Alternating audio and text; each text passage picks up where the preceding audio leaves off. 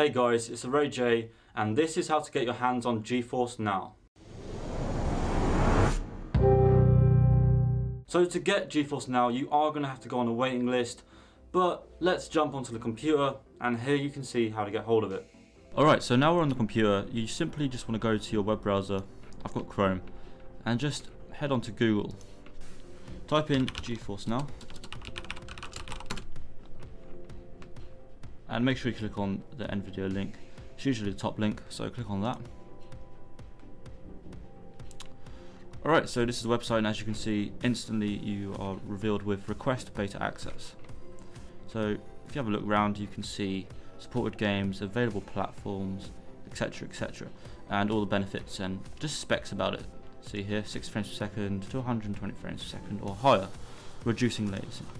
Right, so let's just go and click on request beta access. So you want to do your first name, so let's go with Array. Last name, we'll put _J. Email address, we will do a current email address, and we'll select the system that we use. I use both. I mainly use Windows obviously, but I do have a MacBook too, and I'm gonna blur this last one out. Okay, so then all you want to do is just click submit. You could also tick these two boxes here, but I generally tend not to do that. Alright, and that is all that it takes. You will get a notification from them and a nice thank you for your interest. So let's go ahead and check my emails. Most cases you're going to have to wait until you do get the email, but let's just have a look. It's always good to check straight after you've done it.